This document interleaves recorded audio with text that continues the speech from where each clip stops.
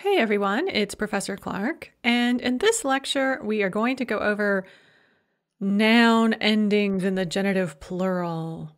I hope you are feeling strong. This is probably one of the most difficult things you will go over this semester. Well, actually, the use of verbal aspect in the long term will turn out to be more difficult. But as far as what you have to learn right now, noun endings in the genitive plural are pretty challenging for most intermediate level students, even more challenging than clock time. So do whatever rituals you need to do in order to prepare yourself for this great battle that is about to commence, and let's go ahead and jump into it. Let's start off by going over some general rules for the genitive plural. How does the genitive plural work? The genitive plural is much more challenging than other plural endings because we don't have just, oh, you add or you add yam, or you add ach, or you add yach. There are more endings than that, and there's a complex set of rules for when to use them that is not just, oh, these are for hard stem and these are for soft stem nouns. It's more complicated than that. So the thing to keep in mind is that overall, the genitive plural is the opposite of the nominative singular. So if a noun has some kind of an ending, like an ah or an iya or something like that in the nominative singular, it will lose that ending in the genitive plural. If it does not have an ending in the nominative singular, if it ends in a zero ending, if it just ends in a consonant, it will gain some kind of an ending in the genitive plural. Also, and we're not going to go over fill vowels in this lecture, but just bear in mind that nouns that have a fill vowel in the nominative singular will lose the fill vowel in the genitive plural, just as they do anytime you add an ending. But nouns that have a hidden fill vowel in the nominative singular, where they have a fill vowel but you don't see it in the nominative singular, will gain that fill vowel in the genitive plural. So just bear that in mind, and we'll go over that in more detail on a separate lecture on fill vowels. But remember, anytime you have an ending or a fill vowel in the nominative singular, you lose it in the genitive plural. Anytime you don't have it in the nominative singular, you gain it in the genitive plural. Okay, let's jump into the actual endings. Before we do that, I'll just say that I have birds outside my window that are just cheeping up a storm. I will try to edit them out in post-production, but you may get the occasional bird sound coming into the lecture, and hopefully that will be a pleasant and relaxing distraction.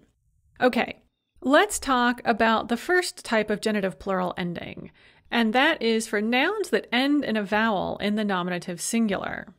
So if a noun ends in a hard vowel, so a or o, in the nominative singular, it will lose that vowel and have a zero ending in the genitive plural.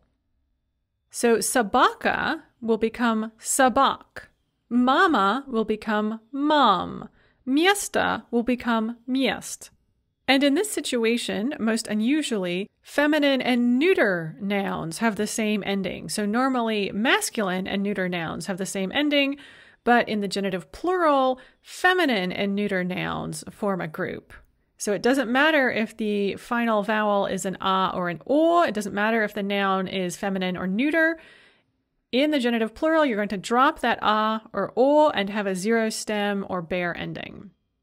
If the noun ends in ya in the nominative singular, it will drop that ya and end a mjachiznak in the genitive plural. So it will also be a zero or bare stem ending, but because the final consonant is soft, we're going to keep that softness by adding a soft sign. So nedelia, for example, will become nediel. Now, this is the rule, but in fact, there are many, many exceptions. So just keep your eyes open for them, and we may go over more of them later. However, at the moment, remember that nedelia becomes nediel with a soft sign, and this is how it should be in theory. And then if we have a noun that ends in iya or iye in the nominative singular, it will drop the final ya or ye and add ikratkaya, thereby becoming I, that is to say I ikratkaya in the genitive plural. So leksia becomes leksi, and zanyatia becomes zanyati. And once again, it doesn't matter whether it's feminine or neuter. The same thing happens. We drop that final vowel and we get a consonantal ending. Remember that i kratkoja is actually a consonant. And what we're seeing is the actual stem of the noun. So really a noun like zanyatiye or leksiya is I kratkoja dash a. The final sound in a noun like that is a or e. And so we're dropping that final a or e, and we're seeing the actual stem, which is an i kratkoja, which is this sort of y sound at the end. So that's all a lot of theory that you probably don't really need to know. Just remember that leksiya becomes leksi with an i kratkoja, and zanyatiye becomes zanyati with an i kratkoja. Next, we have nouns that end in hushers or mjaki znak, and these can be either masculine or feminine. It doesn't matter, they take the same endings. So if they end in a husher, zh, ch, sh, or sha with a tail, and all of these are going to be masculine, we will add ye in the genitive plural. So vrach, doctor, becomes vrachi. Garage, garage, becomes garage. Etage, floor or story of a building, becomes étage. If the noun ends in a mjaki znak in the nominative singular, we will drop the mjaki znak and add ye for the genitive plural for both masculine and feminine nouns. Once again, with the genitive plural, the gender doesn't really matter, it's just the ending that matters. And so we have, for instance, преподаватель, college instructor, becomes преподаватель. Mysh, a mouse, both the animal and a computer mouse, becomes myše. And note that mat, mother, becomes matere, and doch, daughter, becomes dcere. As always, when we add an ending to these two nouns, the yer suffix appears. Now let's look at nouns that end in consonants other than a husher or a soft sign. And these are all going to be masculine nouns. If they end in a hard consonant in the nominative singular, we're going to add of in the genitive plural. So magazine becomes magazinov. Note that we write o ve, but because the ve is in word final position, we pronounce it fa. Magazine, magazinov. Computer, computerov. Bank, bankov. If the noun ends in an i kratkoja, we're going to drop the i kratkoja and add yef. And again, we write ye v, but because that v is in word final position, we pronounce it fa. So muzej, museum, becomes muzejev. Geroj, hero, becomes gerojev. Tramvaj, tram, becomes tramvajev. And then where things get complicated is with nouns that end in ts. And because of the 5-letter spelling rule, with these nouns we have to know where the stress is to add the correct ending. If they are end-stressed, we will add of, just like any other hard consonant noun. So отец, отцов. However, if they are stem-stressed, we can't write o after that ts, and we will write yef. So месяц, month, becomes месяцев, written ye ve. Американец, American man, becomes американцев, written ye ve. So that was it for the regular endings for the genitive plural. And on slide 6 in the PowerPoint, I have a list of regular endings in the genitive plural. And let's look over them quickly. The possible regular endings are a 0 ending, where we drop any final vowel. So papa would become pop, kniga, knig, miasta, miast, and so on and so forth. If we have a ya at the end of the word, so consonant ya, we should drop the ya and add a mjaki znak. So nedelya becomes nedelj, with a mjaki znak written after the L. And then we have these i kratkoja endings, where iye or iya go to i kratkoja, so leksiya, leksi, zanyatiye, zanyati, общежитие, общежитие. Then we have ye endings, where if we have a husher at the end of the word or we have a mjaki znak, we will add ye. dropping the mягкий знак if there is one. So преподаватель, преподавателей, словарь, словарей, этаж, этажей, москвич, a man from Moscow, москвичей. And then we have of endings, where if we have a zero stem in the nominative singular, just a hard consonant, we will add of in the genitive plural. Computer, computerov, bank, bankov. And note, отец becomes отцов and близнец becomes близнецов because these are end-stressed words, so we can write o after the ts. And then finally we have ев endings, where if we have некраткая, we will drop that and add ев. So трамвай, трамваев, герой, героев. And we will also use ев for stem-stressed words ending in ts. So американец, американцев, канадец, канадцев. Now let's look at some nouns that are a little bit more unusual. And let's start with nouns that end in a stressed мягкий знак я in the nominative. And this can be either the nominative singular or the plural. If you see a stressed мягкий знак я in either form of the nominative, then they will take a stressed yi ending in the genitive plural. So for instance, семья, family, becomes семьи. Or статья, article, becomes статьи. And notice that these nouns have this stressed мягкий знак я in the nominative singular. Семья and статья are nominative singular, and we have семьи, статьи in the genitive plural. If we have this мягкий знак stressed я in this nominative plural, we have the same thing. So друзья is nominative plural, and it becomes друзьи in the genitive plural. Мужья, nominative plural, becomes мужей, genitive plural. Сыновья, nominative plural, becomes сыновьи, genitive plural. The next class of nouns has a мягкий знак я in the nominative plural, but it is stem-stressed. So we have this unstressed мягкий знак я in the nominative plural. And these nouns are going to take мягкий знак ев in the genitive plural. So братья, nominative plural, becomes братьев. Стулья, chairs, nominative plural, becomes стульев. Платья, dresses, nominative plural, becomes платьев. Our next class of nouns are these mya nouns, these neuter nouns ending in m-ya. And those are going to end in yon in the genitive plural. So imya, first name, becomes imyon in the genitive plural.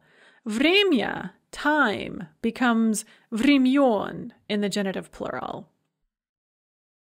The next couple of classes of nouns are not in the textbook, but because we went over them in the textbook with the nominative plural, I wanted to go over them with the genitive plural as well. And this first group are these anin nouns, these nouns that end in anin or anin that indicate citizenship. And those, remember, they have anin in the nominative singular, anya in the nominative plural, and they're just going to end in an in the genitive plural. And this is one of those cases that I warned you about where you would think that you would have a soft consonant and you would need to add мягкий знак, but we don't. Sometimes nouns that have a soft consonant as their final consonant in the nominative or in other cases will suddenly get a hard ending. The consonant will suddenly become hard in the genitive plural and only in the genitive plural. So гражданин, citizen, becomes граждан with a hard N, no мягкий знак. And note the stress shift as well. Англичанин, Englishman, becomes англичан, hard N. Россиянин, a citizen of the Russian Federation, becomes россиян, hard N. Pavlovchanin, a man from Pavlova, becomes Pavlovchan. And as a side note, there aren't a huge number of these nouns, but they are quite important, like гражданин and россиянин. To indicate citizenship or residency in some place, you can use either these anin nouns or the yets nouns, like американец, канадец, ирландец, and so on. And yets is more common, but there are still a few important ones with these anin endings. So you do need to know how to decline them. The next group are these ionic nouns that denote baby animals. And so if they end in ionic or sometimes onic in the nominative singular and yata or ata if the 8-letter spelling rule is in effect in the nominative plural, they're going to end in yat or at in the genitive plural. So it's kind of a regular genitive plural in that they end in a hard vowel, and we drop the vowel and we just have this bare stem ending, so yata becomes yat. But the difficult thing is that the stem is the plural stem and not the singular stem. So katyonik, kitten, becomes katyata in the nominative plural and then katyat in the genitive plural. Utyonik, duckling, becomes utyata in the nominative plural and utyat in the genitive plural. Midvizhonik, bear cub or teddy bear, becomes midvizhata in the nominative plural and midvizhat in the genitive plural. And note how we have this onak and then ata. And then valchonak, wolf cub, becomes valchata in the nominative plural and valchat in the genitive plural. And you might say, how often do we really use these nouns? How often do you talk about baby animals? You would be surprised how often it comes up in Russian. Baby animal nouns are actually quite important and are used quite frequently. So you do want to be able to at least recognize them and hopefully talk about them. Next, we have some unusual ye nouns. Some nouns that take ye in the genitive plural when you wouldn't expect them to. So sasied, neighbor, is hard stem in the singular, but soft stem in the plural, and it takes a ye ending in the genitive. So sasiedye. Dyadya, uncle, becomes dyadye, and tyotya, aunt, becomes tyotye. You will see occasionally the endings dyad and tyut, which is what you would expect, and people do sometimes use that, but the correct endings for dyadya and tyutya are generally considered to be dyadye and tyutye in the genitive plural. On slide 13 of the PowerPoint, we have another chart where I've laid out some of the unusual endings. So let's go over it quickly. If you have a stressed ya, so mягкий знак stressed ya in the nominative, either singular or plural, you will get stressed ye in the genitive plural. So семья, семьи, статья, статьи, друзья, друзей, мужья, мужей, сыновья, сыновьей. If you have мягкий знак unstressed ya in the nominative plural, you will get мягкий знак unstressed ев in the genitive plural. So братья, братьев, стулья, стульев, платья, платьев, and деревья, деревьев. Дерево is tree, and it's neuter, hard stem neuter in the singular, and then it becomes деревья, деревьев in the plural. And then mya is going to become yon. So имя, first name, имён, время, time, времён, племя, tribe, племён, знамя, banner, знамён. Anin will become an, гражданин, граждан, россиянин, россиян. Yonik or onik will become yat or at. So tidyonik, calf, tilyat, цыпленок, chick, цыплят, медвежонок, bear cub or teddy bear, медвежат. And then we have the nouns that unexpectedly get ye. Сосед, соседи, тетя, тети, дядя, дяди. And then we have nouns that don't change. There are a handful of nouns, not very many, but they are important, that have genitive plural forms that are exactly the same as the nominative singular. And we already talked about RUS, time, as in 1 time, 2 times, 3 times, is RUS in the genitive plural. So RUS stays RUS, glass, eye stays glass, soldat, soldier is soldat, sapog, high boot, like a knee-high boot, stays sapog, and then gram, a gram, and kilogram, a kilogram, both remain gram and kilogram in colloquial Russian. So technically it should be gramov and kilogramov, but people frequently just say gram and kilogram for the genitive plural. And finally, we have a handful of nouns that take completely different words in the genitive plural. So god, year, becomes liat. So remember, you have 21 god, 21 years old, but 25 liat, 25 years old. Rебенок, baby or child, becomes детей. However, there is this plural form ребята in the nominative plural, which becomes ребят in the genitive plural, which is the plural of ребенок, but it has this meaning of guys. As in, hey guys, what's going on? That's how you'd use ребята. And there is no singular. You can't use ребенок as the singular in this form. Ребенок only means baby or child. And the plural with that meaning is дети, детей. But we do have this form ребята, ребят with the meaning of guys. And then человек, person or human, is людей, except if you have a definite number. If you are counting and you have a specific number, the genitive plural of человек is человек.